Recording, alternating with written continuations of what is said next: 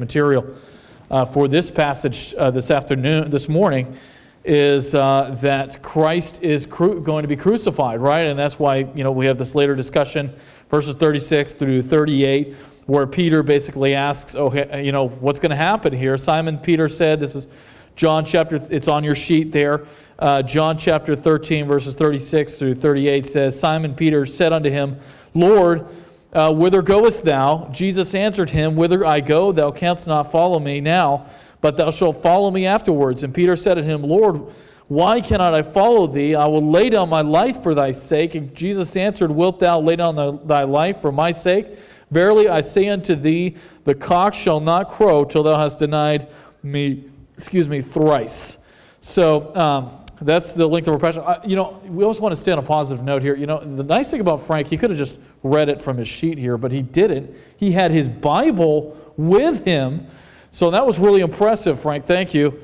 And you guys always need to make sure you bring a Bible. Even though I try to provide all the scriptures on the screen or either on your sheet of paper, do bring your Bible. Don't leave your Bible at home. Make sure to have it with you. And I appreciate that example. And read out of your Bible. Even follow along if you can. I know sometimes it's difficult for some of us to try to flip the pages and make sure we're at the right spot at the right time. It's easier just to look up there. But if you can follow along in your Bible, especially if you prefer a different version for whatever reason, you like King James doesn't fit you very well, it's hard for you to understand, you prefer your version, bring your own version and compare that and see the differences and things like that. So those are all good things. Couple things I want to mention before I dive into my sermon here. We're all going to be coming up September 15th. We're restarting our discipleship class on Friday mornings. That's at 10 o'clock at the parsonage. We really encourage you to be there. Even if you've missed the first half of it, we're about a little over halfway through. Hope to finish up this year. Even if you missed the first part, the second part is still very relevant. You can almost dive into this study almost at any point and still really enjoy it. The last half is very practical information. Dealing with finances, dealing with family relationships. What does God say about all the different areas of our lives? And I think that's so important, and I really strongly recommend and encourage you to become a part of that Friday morning Bible study. And like I said, even if you've missed a couple of classes before, don't worry about it. Just jump in. We'll get you a notebook. We'll get you on the right page, and it's not a problem. Each of the lessons are, they fit together. They're not dependent on the ones previous. You can easily understand where we're at without just stepping right on in. So really encourage everyone, Friday mornings, 10 o'clock, and that's going to restart on September 5th. If you can make it, really would love to have you. If you cannot make Friday mornings at 10 o'clock, let me know. We'll start another group and try to work through, especially if you have missed all the first half, try to work through. It's so important that we go through, there's only so much. I know I preach a really long time, I'm sorry. But part of the reason I preach a long time is because there's so much that needs to be taught. Like Paul said, hey, I only get to the milk here. I'd love to get to some of the meat, to some of the deep thoughts of Scripture that apply to some more practical levels of your life. And if you only come on Sunday mornings, you're really not getting enough. And that's one of the things you might have noticed that we've kind of shortened our sharing time last week. But part of the reason for that is because we really want you to get involved in some kind of midweek study. Whether that's the ladies' Bible study, we have ladies' Bible study, we also have men's Bible study, and come and share your prayer requests there. You should be sharing your prayer requests there because those are really close fellowships that we can pray more intimately for the needs and deal with them more specifically in those group settings. So if you're not involved in women's Bible study or men's Bible study, let me know, or you want another time or something like that. We'll get together. We want to try to make sure that everyone has that opportunity to get fed during the week. Because we can only deal with so much on Sunday. And we really can't tailor it to your specific needs. Sometimes it works out that way, praise the Lord. But part of the benefits of coming together on a weekly study is we can tailor it more to your specific needs, where you're at in your life, different things, questions you might be dealing with. How many of us have questions? If you're not asking questions, you're not growing in the Lord. That's period. I mean, we all need to be asking questions all the time, saying, hey, is there something in God's Word that I'm not understanding, that I need to know more about? And just be involved in those kind of studies. And if you're not, get plugged into one. The men's Bible study is just tremendous. I hear wonderful things about the ladies' Bible study. So both of those are great opportunities to be involved in. I just want to mention a few things. Now, let's go ahead and get into John chapter 13, verses 31 through 38. Sorry, we're not in 12. We're in 31 through 38. You'll also notice that I did not highlight the scriptures. I apologize. That was my mind blank. The scriptures that will be on the screen. But you'll notice that there'll be some that will say verses, and it'll just have the verse number. Those verses are on your sheet of paper, right directly above your notes there. Those are all in John chapter 13, verses 31. You just have to look up there, and those verses, you'll see verse 31, verse 32, and they'll be referenced in the notes. And then in lengthy scripture references, they'll say like Galatians, whatever. Those will be up on the screen, provided to you by Roy as he goes through those. So just so you know, they're not highlighted, but that's going to be the difference. I'll try to make sure to do that next week. But yeah, so you have all of your John passage right there in front of you, and then the additional scripture references that I mentioned will be up on the screen, just so you know, unless I throw an oddball in, which happens from time to time. But that's the reason you need to bring your Bible and bring it with you. So here we are, John chapter 13, verses 31 through 38. We're actually finishing up John chapter 13 to kind of contextualize this a little bit. The first part of John, we have Jesus washing the disciples' feet. Again, I just love how we could preach this sermon about this passage where Jesus is really giving us the greatest commandment, and that's the title of my message this morning. This is the greatest commandment. This is the absolute hierarchy pinnacle of what it means to be a Christian, a believer, a disciple of Jesus Christ. That's what Christ actually says in this passage. He says, hey, if you want to qualify yourself or quantify yourself as a disciple of mine, this is what you're going to have to be following. This is what you're going to have to be doing. This is what you're going to have to be taking part in, of course, with God's grace and His enabling power.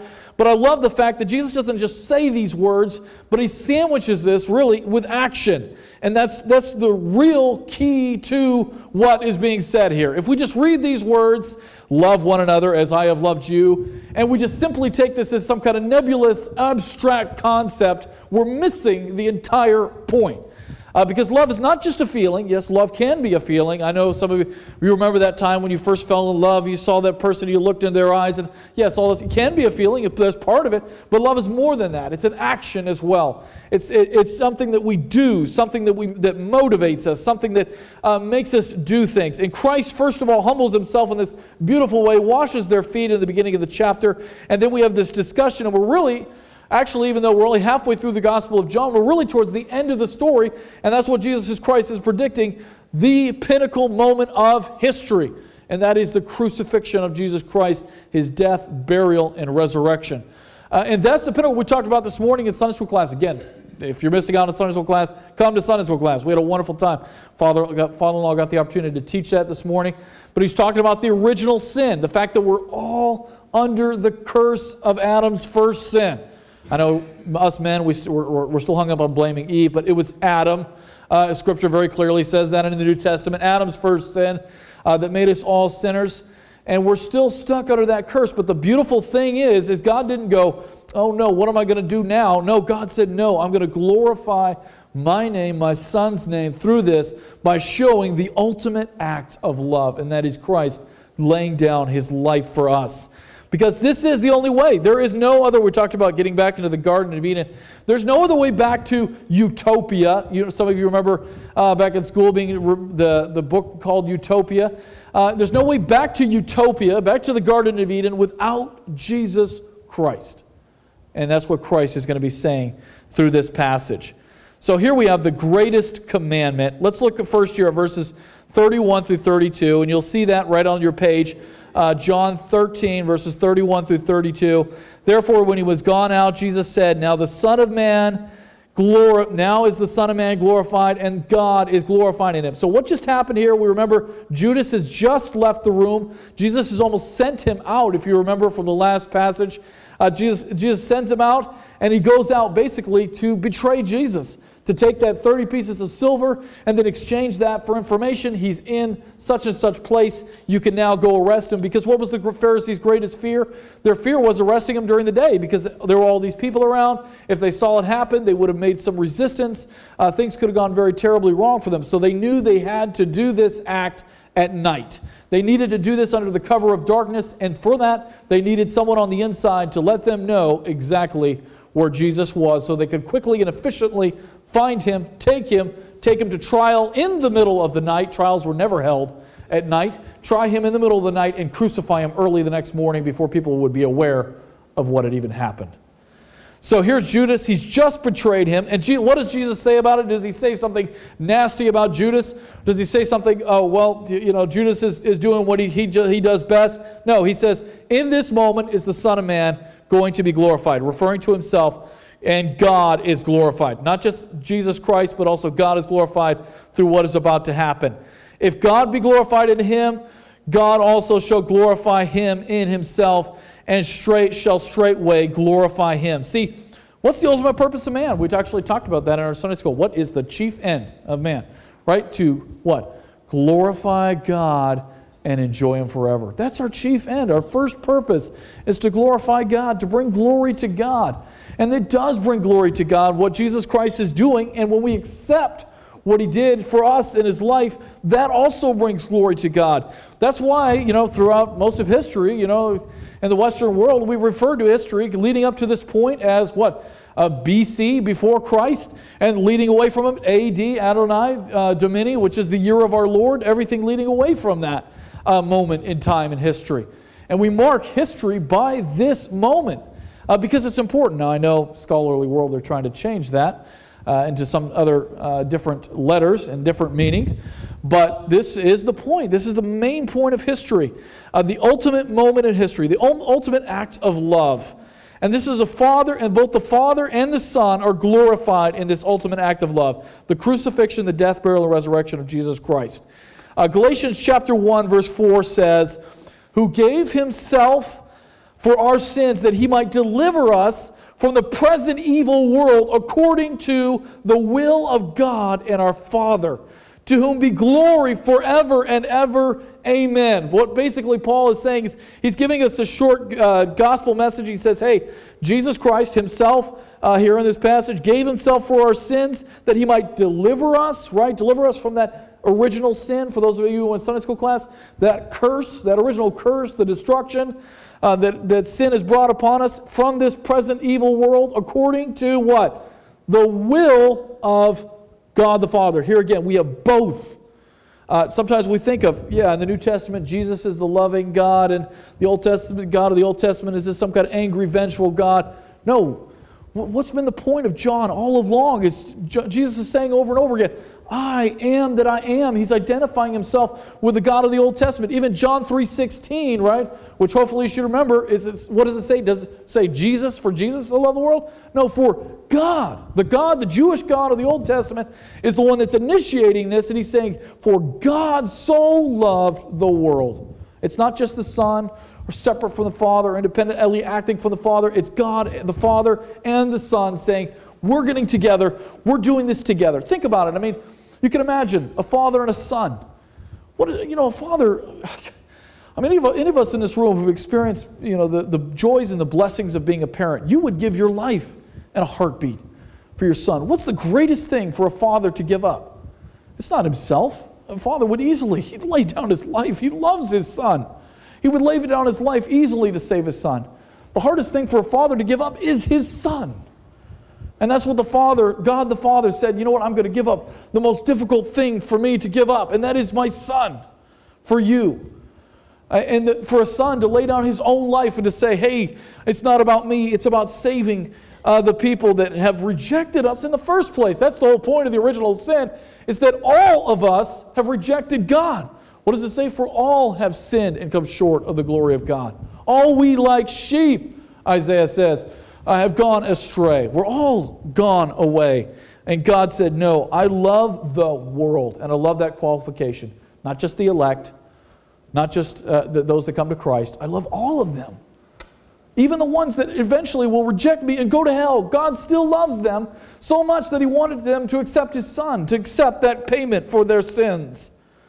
John chapter 15 verse 13 says, greater love hath no man than this, than a man lay down his life for his friends. What does Jesus in the very next verse say to his disciples? He says, you are my friends. So who's he referring to here? He's referring to himself. There is no greater love. See, we could look for different stories of love. I could probably tell you a whole bunch of different illustrations of acts of love that humans do for each other. But this is the greatest act of love, is what Jesus is saying. For a man to lay down his life for his friends.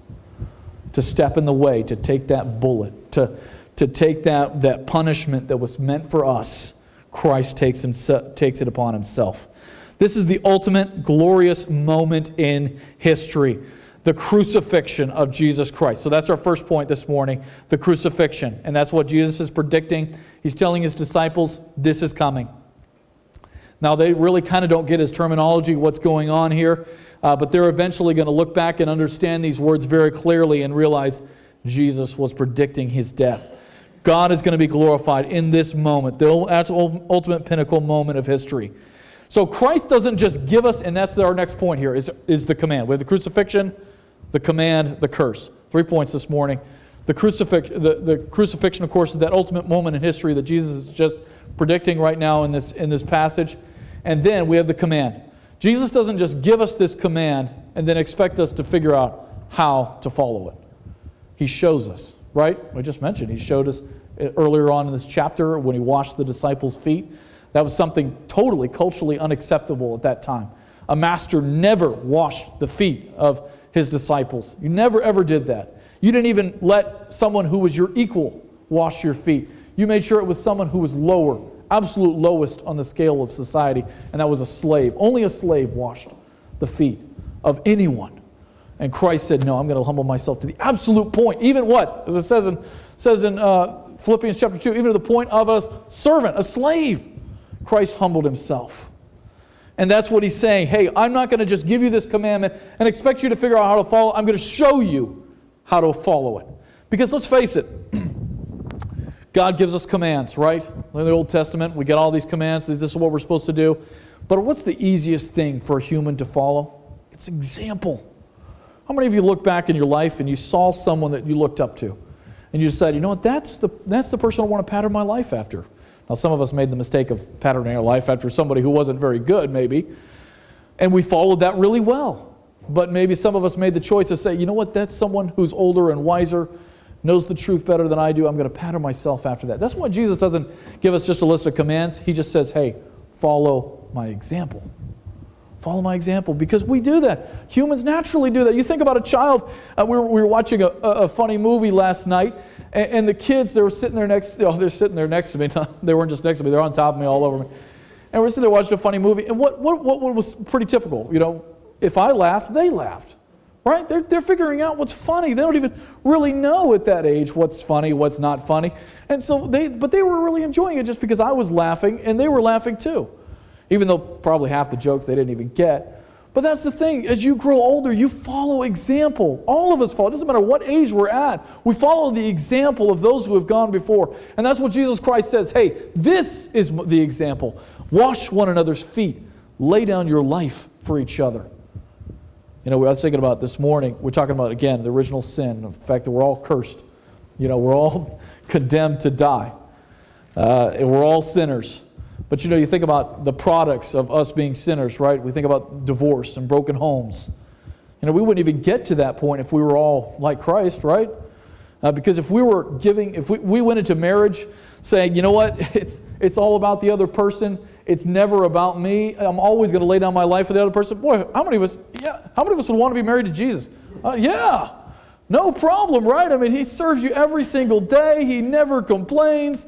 It's just no questions asked. He's just loving you all the time. That would be absolutely wonderful. Really, in a sense, we are married to Jesus, right? He's the perfect example. But us humans, on the other hand, we go into marriage and we think, this is a 50-50, or at best, this is you give 100% and I give 100%, and we'll meet somewhere in the middle. No, Christ gives it all. 110, 150%. Not even expecting anything in return. And that's the example for this commandment. And that's why Jesus, it's kind of funny that Jesus says, right here, and let's look at this actually, verses 34 through 35, a new commandment I give unto you, that you love one another as I have loved you, and you also love one another. For by this shall all men know that you are my disciples, and yet you love one to another. You know, it's funny that Jesus says this is a new commandment. Is this really a new commandment? mean, think about it. Let's go back to the Old Testament here for a minute. Let's flip back to Leviticus chapter 19, verse 18. What does God say to the Jews, of the Israelite nation? What does He say to them? Thou shalt not avenge, nor bear any grudge against the children of thy people, but thou shalt, what? Love thy neighbor as thyself. I am the Lord. So this kind of commandment has already been given. Actually, so you can find this multiple times in the Old Testament, that they were supposed to love one another, to love them as themselves. But I think that the difference here, what Jesus Christ is giving, it's not necessarily a new commandment in its entirety, but it's a new commandment in its standard. What is a standard, right? Let's just take a moment to define what a standard is, right? A standard is a point of excellence, right? A place that you can go no further below, right? You can think of those that do inspecting material. They want to make sure that it meets the standard, that it fits that criteria. And we have somewhat of a new standard. That's our first point. A new standard. Here, it's not, and that's where it's qualified here in this passage. Let's look at this again. As I have what? Loved you, that ye also love one another. And I know some of us get a little hung up on the King James. It's a little bit challenging sometimes because it's some sort of reason. But actually, English was a little bit more precise at that time. And you can really actually understand what Jesus is saying when you have the two different you and ye. And I know we're going to really delve into some English class here. I apologize. We'll go through this quickly here. But basically, there is a difference between you and ye. That's why the Old King James uses you and ye. Because if you travel, some of us know, if you travel to the south, you have you and you have what? Y'all, right? And there's a difference, right? Because if you're referring to you, what are you referring to? You're referring to one person, singular, you. I'm talking to a friend, I'm just looking at him, I say you, but if I'm referring to a group, it's y'all. And we've had to kind of create that in our language because we've lost in our language that differentiation between ye and you. Ye is singular, you specifically, you is y'all. So if you can look at this passage again, Jesus is saying, as I have loved you as a group, right? As a group of disciples, as I have loved you, laid on my life for you, given my all for you, this is ye, you specifically, supposed to follow this command as that example. That's the difference right there. And if we put just yous, we might actually miss the meaning of what Jesus is saying. Jesus is saying, hey, this isn't just a command that we give to the entire church as a general whole for us to follow. No, this is a command for each and every one of you that fill a seat this morning. If you're going to be a disciple of Jesus Christ. It's singular. It's you specifically. We don't follow this as a corporate group. We don't follow this as a church. We follow this commandment as you individually. And that's what Jesus is saying, is we stand individually accountable before God on this point. If you're going to run around saying, I'm a follower of Jesus Christ, I'm a Christian, which should be the meaning of a Christian, is a follower of Jesus Christ. I'm a Christian, then Jesus is saying, this is what should quantify, be your standard. Remember, example. We follow example, right? We follow example. Christ gives us that example. And He says, hey, this is my example. You specifically need to follow it in reference to all. You know, I remember I was reading through commentary by J. Vernon McGee, and he threw a funny little treasure of a story in there. And this is mine. I stole it from J. Vernon McGee, so if you want to go read his commentary, you can get his words exactly on it. But he basically tells the story of when he was younger, his parents passed away, he was an orphan, so he went to go live with two aunts who were single and a bachelor uncle who was their brother, and they all lived together. They were all single, and they lived together. They raised J. Vernon McGee. I didn't know this, but they raised him. And the two aunts, one was a Presbyterian and one was a Baptist. And the one aunt went to the Presbyterian church, and the one aunt went to the Baptist church. And the uncle was never a Christian.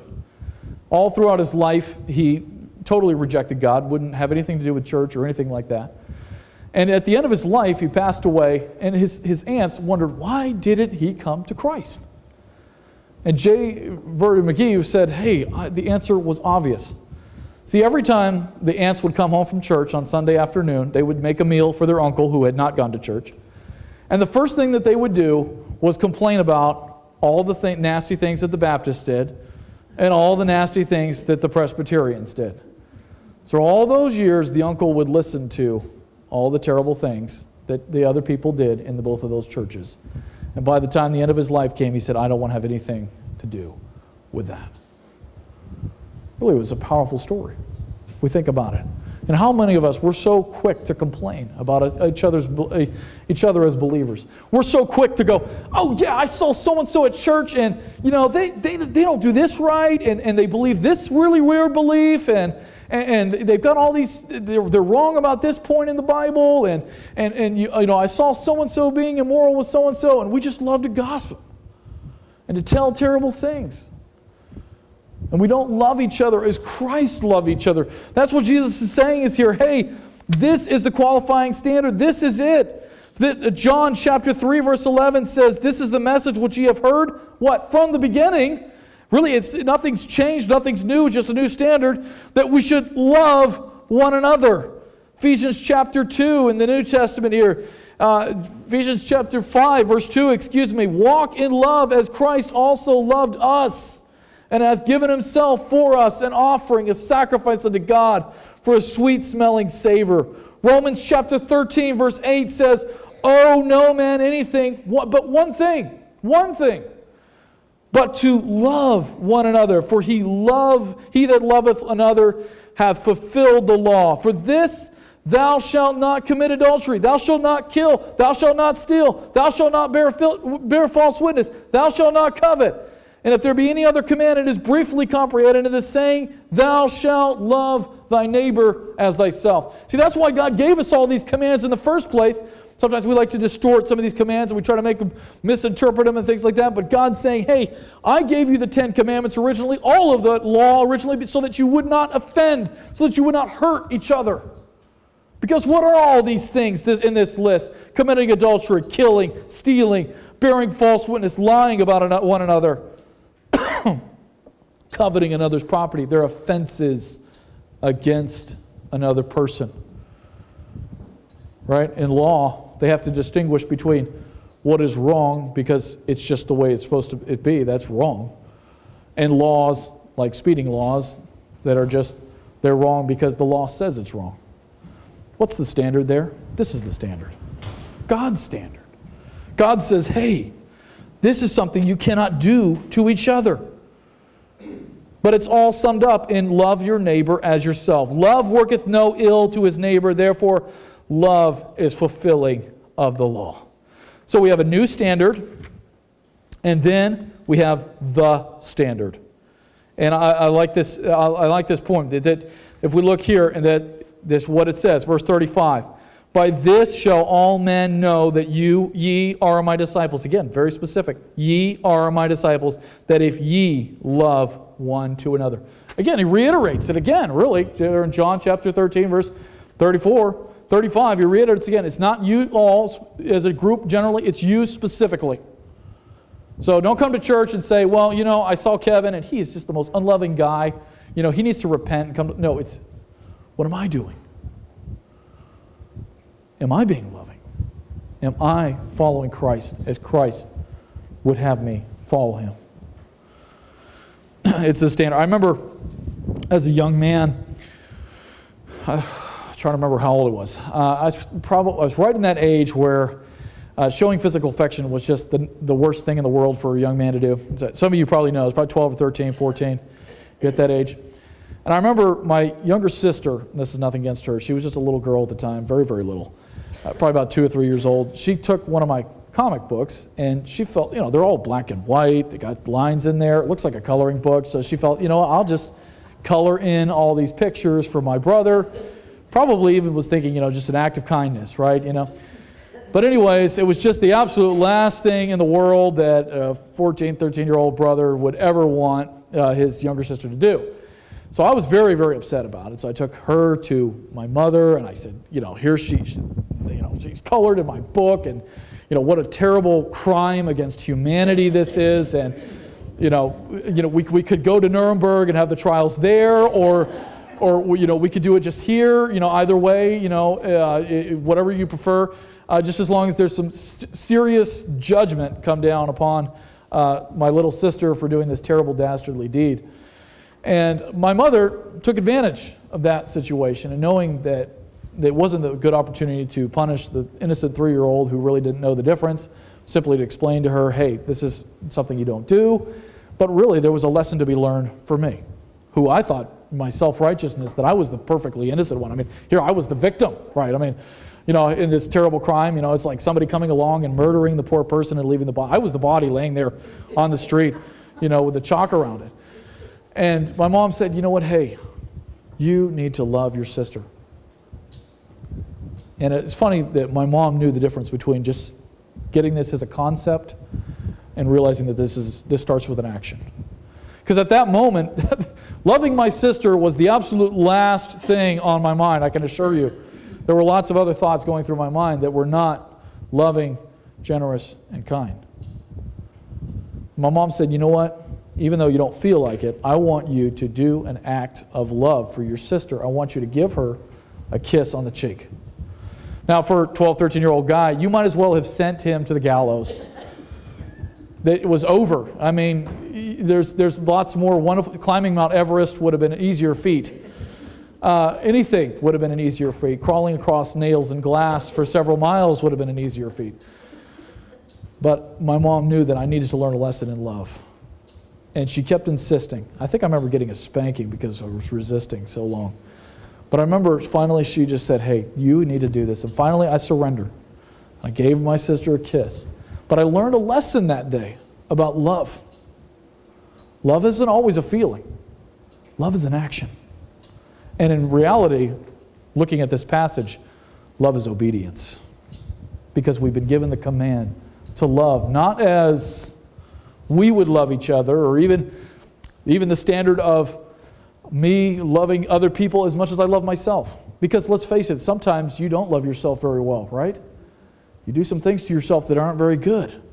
Sometimes that's not always the best standard. That's why Christ says, no, I'm going to reiterate the standard. I'm going to give you a new commandment. The standard is now not the way you love yourself. It's how I love each and every one of you. And that's what I had to learn. Love is an action. This is the standard. And Christ is saying this about the believers, all of us together. Someone has said numerous times, you've probably heard this, if the believers in the church love each other unconditionally, we'll turn the world upside down. I hope I'm not going to be straying out too far on a limb here, but I was talking to the leader in one of the other churches in the community. And of course, you guys know their pastor's resigning. They're going to a stage now where they don't have a pastor. So out of the goodness of my heart, I think my board is behind me on this. I said, hey, if there's ever a Sunday where you need somebody, you just can't find anybody to preach, you're welcome to come and join us for a service. And that leader in the church told me, he said, we would do that, except that I would be afraid that some people in that church would stand up and leave. I was surprised. I told him, I certainly hope not. I said, I don't think so. I said, but if there is anyone that would do that, please come and talk to me. Because this is not fulfilling this command. We have to love each other. Yes, we're going to disagree doctrinally. I mean, we disagree there's people in our church that we have different doctrinal beliefs. But we know that Christ died on the cross for our sins, and we know that that's the way to heaven, and we have fellowship around that table. And it doesn't matter if my brother or sister in Christ has a difference of beliefs than I do, I can still worship around the table of Jesus Christ with him or her. And I know there's been offenses, and I know there's been struggles between the two churches, and there's been challenges, and there's been things said that should not have been said, and things done wrong that should not have been done wrong, but we should always respond in love. And if we can't show the community what true love is, we failed. And if we can't say, you know what, brother or sister in Christ, maybe I don't agree with this is the way you see this Bible verse or interpret this thing, or I see it differently. It's perfectly fine to have an opinion about Scripture that's different than someone else's. That's going to happen. Okay? Even in this small of a group, We have tons of different ideas about different passages.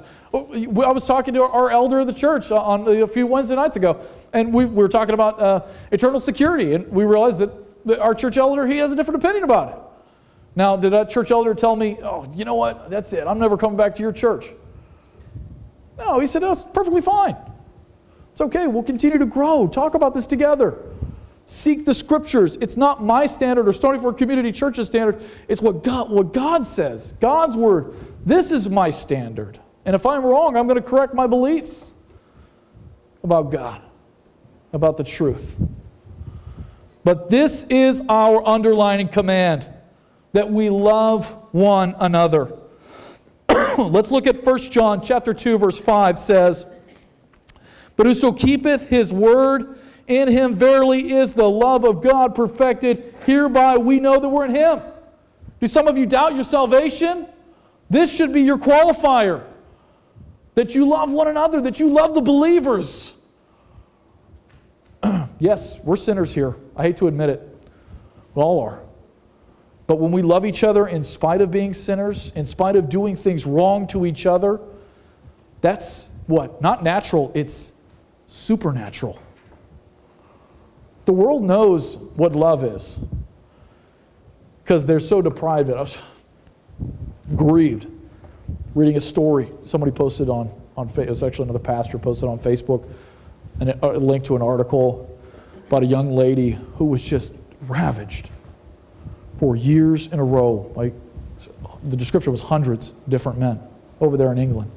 And the police, everyone looked away. They didn't have to do anything to try to resolve that situation of abuse.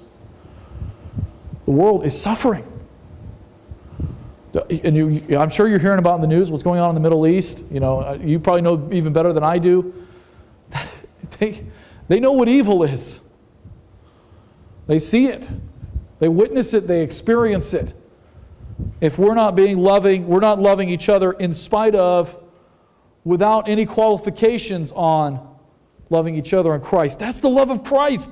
Do we want to know Christ? We need to know His love for each other and the believers. God loved the world, but He also loves the church even that much more. 1 John chapter 4, verse 19, it says, we love Him because He first loved us. You know, we might ever read over that verse and just totally miss it. I know I have so many times. I remember reading something about Dietrich Bonhoeffer, and he based an entire treatise on that one simple little phrase. And when he opened it up, I realized there is so much there in that one verse. We love Him because He first loved us. Again, remember that example thing?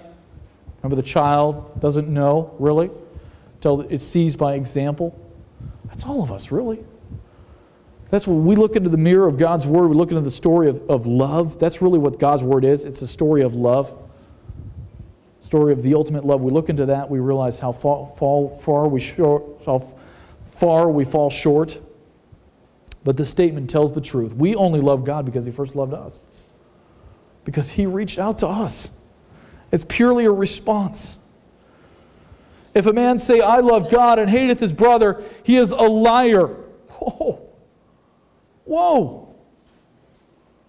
I mean, do not leash that verse in. Do not try to put it in the parameters of your rationalization of saying, oh, I don't have to love so-and-so because, they're of a different doctrinal persuasion than I am, or they do this on Saturday night that I don't agree with. I don't have to love them anymore.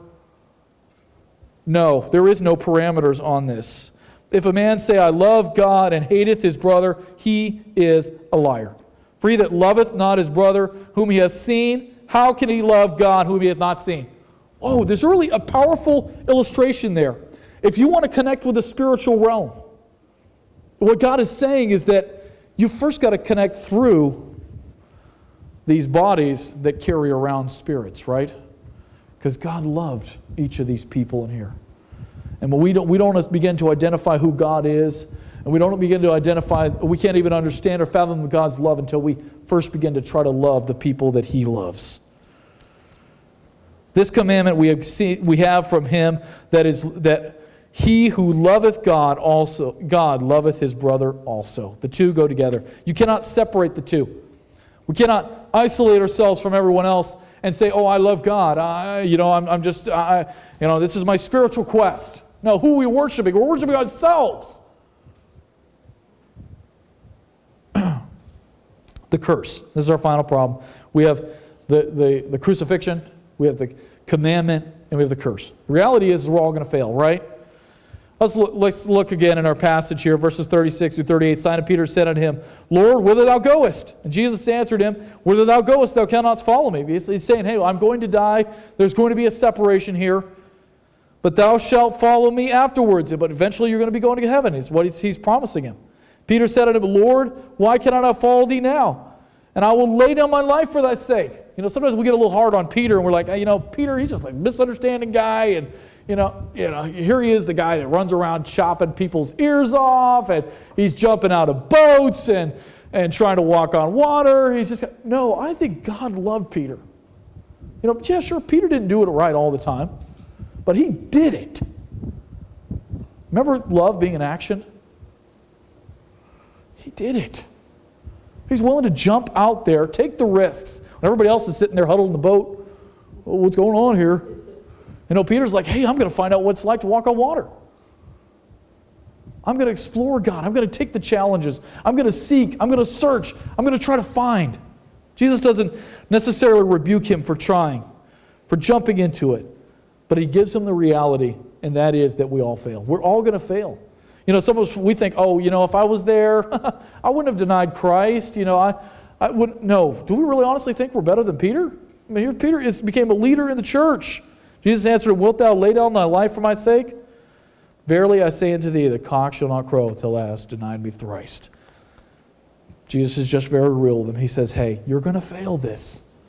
We're going to fail in this commandment. We've all been given, we just explained, this is a commandment to each and every one of us.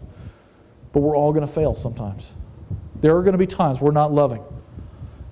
Do we give up and say, you know what, I just can't do this, I'm a failure, that's it.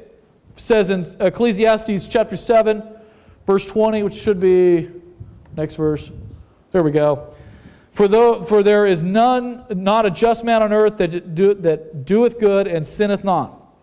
Who all do it? Do we just give up and say, whatever, I'm a failure at loving other people, that's just the way I am, and, that's my natural man, and I'm just going to stay, unloving and nasty and mean and rude to people because that's just my personality. No. We need to go back again to the first two things, the crucifixion and the commandment. And that's the reality, is what's being said here. Jesus is very real to me. He says, hey, you're going to fail, Peter. In fact, you're going to fail before the morning light even comes.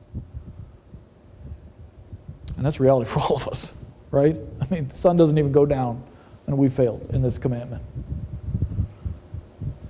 I can think of so many times I've been unloving to the people I care for the most. Much less the people that God has called me to serve, much less the people that I know I need to be a witness and a testimony to.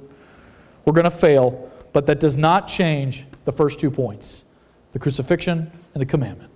The love of God, that unconditional love of Christ for us, that enduring love of Christ, and the commandment to continue to follow his example. And that's really our two final points here. Christ loves you, the crucifixion, he's willing to die for you, and we're still to love others. It doesn't change anything. Let's look at Jeremiah chapter 31, verse 3. This unconditional love should be our next verse here. The Lord hath appeared of old, I love that statement, unto me, saying, Yea, I have loved thee with an everlasting love. Therefore, with loving kindness I will draw thee. Does God know that I fail doing this commandment? Yes, he does. Does God change how he feels about me because of this commandment? Because I fail in this commandment? No. You could come to this church and miss all the points that I say. You just come, just ignore them, just move on, walk on. But if there's one thing I want you to take home, and that is the unconditional love of Jesus Christ. It doesn't matter how low you go. It doesn't matter what failure you feel like is what has disqualified you from the love of Christ. It doesn't matter how far you've run from God, or how terrible the deeds you've done, or how unloving you've been to so many people. Christ is still there waiting for you to turn around, and He's waiting with open arms. He's smiling. He loves you unconditionally. He loves you with an everlasting love. Therefore, with thy loving kindness I have drawn thee. God draws us even when we're resisting and running away from Him. So many of us can see that. I mean, we have some older gray-haired people in this room that they look back in their life and they go, you know what? Why did I choose God in the first place? Yes, I did choose Him, but I saw the hand of God drawing me, putting me in the right places, showing me what I needed to show, opening my heart to be able to accept it. And I remember even when I was younger thinking about God saving me, I remember thinking, you know what, if I'm going to make it to heaven, I'm going to make it to heaven with God dragging me, kicking and screaming. You know, that's God's mercy. He still loves us. He just reaches out and pulls us back. And He says, hey, this is my love that will not change. I will draw thee with an everlasting love. I will draw thee with my loving kindness. If we fail, remember this fact. God still loves you. God still loves you unconditionally. You will not be able to begin to love others until you realize that God loves you unconditionally.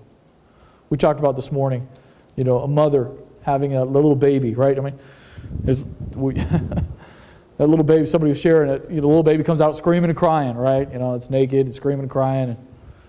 And really, I mean, you can imagine, it's not exactly the most socially accepted thing to do, you know? Run around screaming and crying naked, you know? But it's really the reality of all of us, right? We're all sinners. But does that mother, you know, I've witnessed my wife birth 3 babies, and I've never seen her look down and go, wow, look at this terrible baby screaming and crying. Every single time. She loves that child unconditionally. Doesn't matter what that child is doing wrong or has done wrong. She still loves it because it's her child. And that's the love of a father. Yes, maybe we haven't had a perfect father, but God says, I will be a father to the fatherless. And even David writes in Psalms, he says, even if my mother and my father forsake me, I know that I have a Father in heaven that will never forsake me. Sorry, that was kind of a new King Kevin version. Final point, we're still to love others. And I'm sorry, we've kind of run long here, but we're going to wrap up with this. We're still to love others. God loves us unconditionally. We still love others unconditionally. Colossians chapter 3, verse 12 through 14 says, put on, therefore, as the elect, that's those of us who call ourselves Christians, that's the people who come to the body, part of the body and blood of Jesus Christ, part of His church, holy and beloved, bowels of mercy, kindness, humbleness of mind, meekness, long-suffering, forbearing one another, and forgiving one another. Is it hard to forgive sometimes? Yeah, the harder the offense, the harder it is to forgive. If any man quarrel against any, even as Christ forgave you, so also do ye. Above all these things, put on charity. Charity. What is that? Wait a minute. Is that right? No, that's love.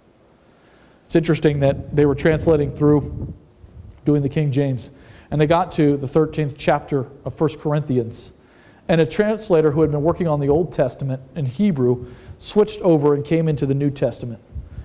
And up to that point, the translators had just been translating agape, love. And the guy that came in, he said, you know what, you guys are doing this wrong. It's not just purely love. Agape is so much more than just love. It's an action. It's so much more than that. He said, you need to use the word charity. And even though charity wasn't really a word even at that time that people used very much, he said you need to use a different word so that way people understand that there's so much more to agape than just a simple love. It's giving everything. It's flowing. It's sacrificing yourself for someone else. You know, we think of charity today even as giving to the poor, but it's even so much more than that. It's giving myself for someone else. Laying down my life for someone else. And that's what Paul's saying. Hey, agape each other. Love each other as Christ loved you all. Which is the bond of perfectness. This is what bonds us together. This is what holds us together. I remember, and please don't take this as me trying to say that my offense trumps yours, because I'm sure there's offense in your life that you're thinking back of someone who's offended you or done something wrong to you. That's a terrible thing. I don't want to minimize that in any way. But I remember working in a mission agency, and we were working overseas in Russia actually. And I remember there was this certain particular young man who, for some reason, I don't know what happened, but I guess a relationship broke down or something. He just didn't like me or whatever. He went around spreading nasty rumors about myself and another person, trying to discredit us in every way, tear down our reputation. I remember for years afterwards, I was always like, oh, I'm a forgiving guy, it's fine, it's whatever, I can forgive this kind of offense. For years afterwards, whenever I thought of that young man, I thought of it in such a negative sense. Finally, years later, I've realized I have not forgiven this guy for what he did. And I realized if I'm going to have the love of Christ, I need to let it go. What someone was sharing with us in the discipleship class about when they finally forgave some of the people in their past that did terrible things to them. There was a freedom there. If you want to live in Christ, to have the freedom of Christ, we've got to learn to forgive and love each other. And that's what Paul is saying in Colossians. He says, hey, there's quarrels, right? If any man have a quarrel against any, he's saying there is some problems here in the church. There's some of you that have offended others of you. But what he's saying is that, hey, you need to forgive like Christ forgave you. Again, you, individual. So also do ye. Maybe we need to bring back that old English word, ye, again. Ye, you specifically. Not just you as a group, but you as an individual. Let's go ahead and bow for prayer. We're going to close this out. There is only one way we can fulfill this command, and that is through surrender. Us realizing we cannot fulfill this command. With every eye closed, every head bowed. Again, I know I've stressed this a lot of times in my sermons, but this is something between you and God. Don't be thinking about, oh, I wish so-and-so was here to hear this so they could start to forgive so-and-so. No, this is between you and God. You realizing, is there someone in my heart that I haven't forgiven? Is there someone in my life that I've been unloving to that I need to go back and plead for their forgiveness?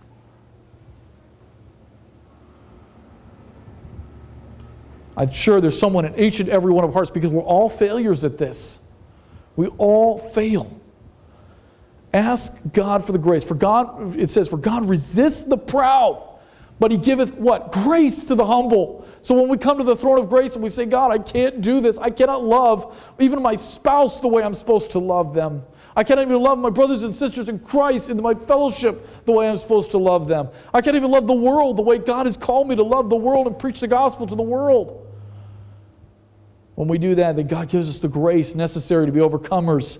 God gives us the grace to be able to forgive. God gives us the grace to be able to love when others have offended us. God gives us the grace to be able to humble ourselves and go back and say, will you please forgive me? Dear Lord Jesus, God, if there's anyone here this morning that has resisted that grace, God, I pray that you would help break their heart. This is not a state that you want us to live in. God, if I have in any way taken up offense against somebody else and been unloving to someone else, God, help forgive me, change me. Change us all, Lord. Help us to be repentant before your throne of grace, realizing that we cannot follow this command. There's just absolutely no way in us, that we simply need your love to flow through us to others. Help us, Lord, to be a channel only, a humble, repentant channel, simply passing on the love of Jesus Christ to all that we come in contact with. Pray these things in your name. Amen.